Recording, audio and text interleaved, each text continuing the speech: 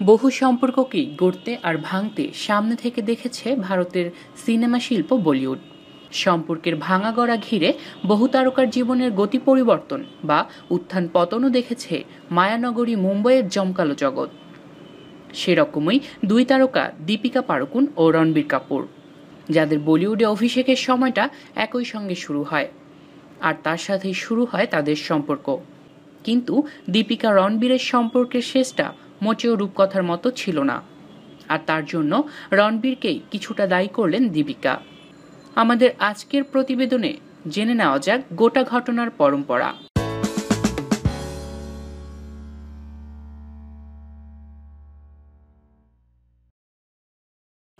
রণবীরকে এতটাই ভালোবাসতেন দীপিকা যে তার নাম নিয়ে ঘাড়ে আর কে ট্যাটুটিউ করে ফেলেছিলেন তিনি। তবে সম্পর্ক ভাঙার পরেও সেই ট্যাটু মোছেননি দীপিকা।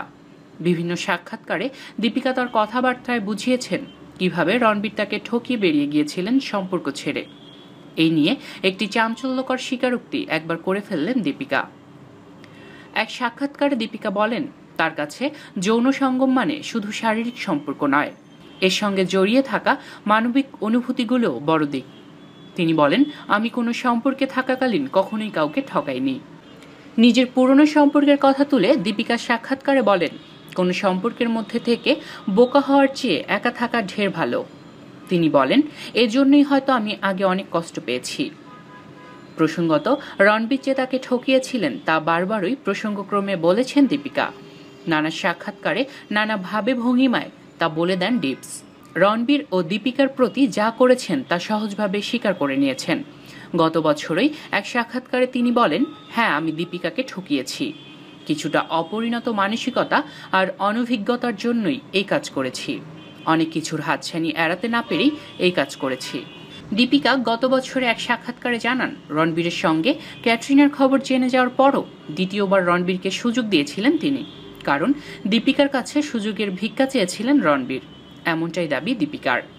দ্বিতীয়বার সুযোগ দেওয়ার পরও দীপিকা জানতে পারেন যে রণবীর তার সঙ্গে ডাবল ডেটিং করছেন। এরপর দীপিকা তাকে হাতে নাতে ধরে ফেলেন এক জায়গায়। এই চাঞ্চল্যকর স্বীকারোক্তি দিয়েছেন দীপিকা নিজেই। রণবীর কাপুরের সঙ্গে বিচ্ছেদের পর দীপিকা নিজেই স্বীকার করেন যে তিনি প্রচণ্ড অবসাদে আক্রান্ত হয়েছিলেন। প্রথমে তার মনে হয়েছিল সমস্যাটা তার নিজেরই। দীপিকা এই প্রসঙ্গে মুখ খুলে জানান, কিন্তু পরে মনে হয়েছিল এটা যখন কারো অভ্যাসে দাঁড়িয়ে যায় তখন সেই সমস্যাটা সেই ব্যক্তির, আমার নয়।